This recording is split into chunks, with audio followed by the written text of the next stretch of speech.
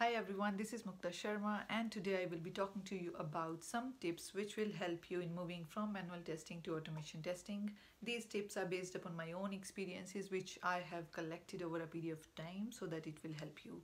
So let's get started. First one, as a tester, you must know all about testing fundamentals. What are the traditional models we have like waterfall model, V model, and now we are progressing towards Agile. So you must know about Agile methodologies and the Scrum guidelines. There are new Scrum guidelines which has come into place in November 2020. So you have to have an understanding of all that. Apart from that, you must also know about test design techniques, defect management tool, test management tool, and if any metrics is to be used in your company. You must be aware of all these.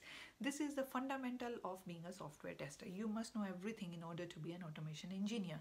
So now let's talk about how you can be an automation engineer. In order to be an automation engineer, you must know one programming language. You can pick either Java or Python. It's up to you. It's your choice.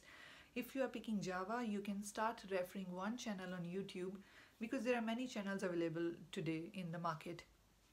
So you can pick one channel and start practicing towards your programming language. You can do a setup on your machine and then start learning day by day. That will improve your confidence and you will feel better in the programming environment.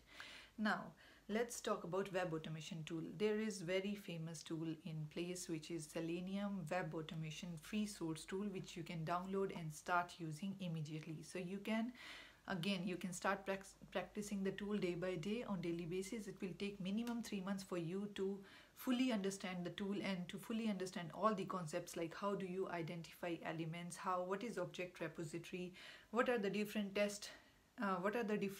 strategies to locate an element, what are the different classes, what are the action classes, how do you select a drop down, how to swipe and select a drop down. So all this will be included in Selenium. So once you refer one channel, I would personally suggest you to refer one channel instead of two, because when we focus on more than two channels we lose our concentration. So it's better to stick with one to have full understanding of the tutor, and if you are able to relate with the tutor what he is saying, then one channel is sufficient. Trust me, one channel is sufficient. Second, you must know also about TDD and BDD approaches. For TDD we have TestNG and for BDD we have Cucumber, so you must know about this as well.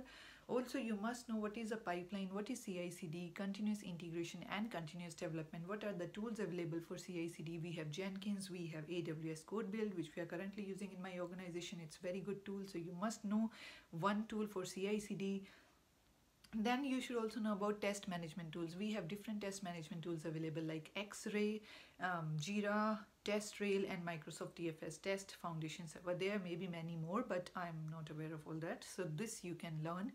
Last but not the least, you must decide yourself what you want in your career. If you want to move ahead as an automation engineer, these are the set of points which I've told you. You can start working from today and within 6 months you will be confident and you can definitely go into automation. My best wishes are with you. Wish you all a very happy new year. Thank you so much for listening to me. Apart from that, just one thing, if you have any doubts related to Java, if you want any links related to Java and Selenium links, you can comment below or you can approach me on LinkedIn. I will try to help you. Thank you so much guys. Bye bye.